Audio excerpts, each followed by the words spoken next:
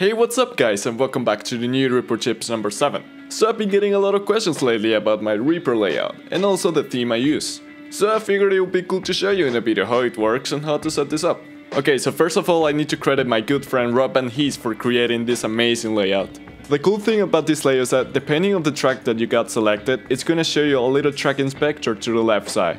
And in here you can control pretty much everything about the track, like the name, the panning, all the plugins, the routing, and the fader too, and all the sends, returns, everything is here. And that's awesome because it gives you a lot of control over your tracks, especially if you're recording or just arranging. And the theme that I usually use was made by my good friend Ed.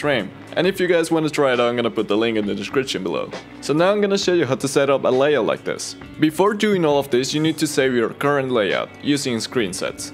So I'm gonna explain real quick how to use them, but if you're already familiar with them, you can go ahead and skip to this timestamp.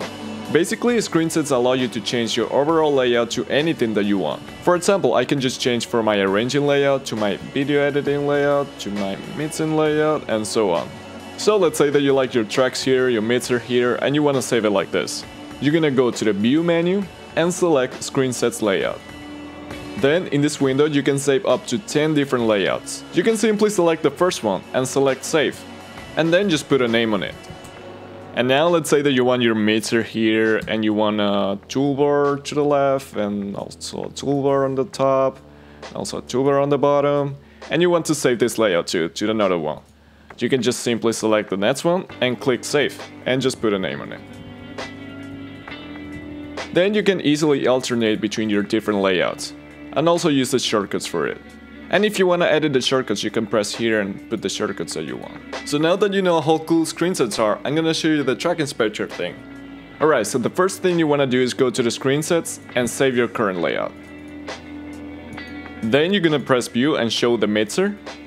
Click and drag this tab on the mixer to the left until you see this little shadow right here, and just drop it there. Then after that you're gonna open this a little bit and just make a few tracks. When you're here, you're gonna right click on the master track and disable show multiple rows of tracks when size permits. Then you're gonna right click, master track, and show in Docker. And it's gonna show you your master track right here, and you can just drag this line there and click and drag this little tab to the right. And now you're gonna drag this up and you're gonna have a master fader on the right side of your screen now. Now you're gonna go again to the View menu and go to Screensets layout. Then go to the tab that says Layout. In here you're gonna right click where it says Mixer Panel, and it's gonna show you all of the type of bars that you can use for your mixer panel. For this one I'm gonna recommend using the standard Sidebar, which is the one I use. And now you can see that your mixer panel changed. And that should work. Now you're gonna have a sidebar for each of your tracks.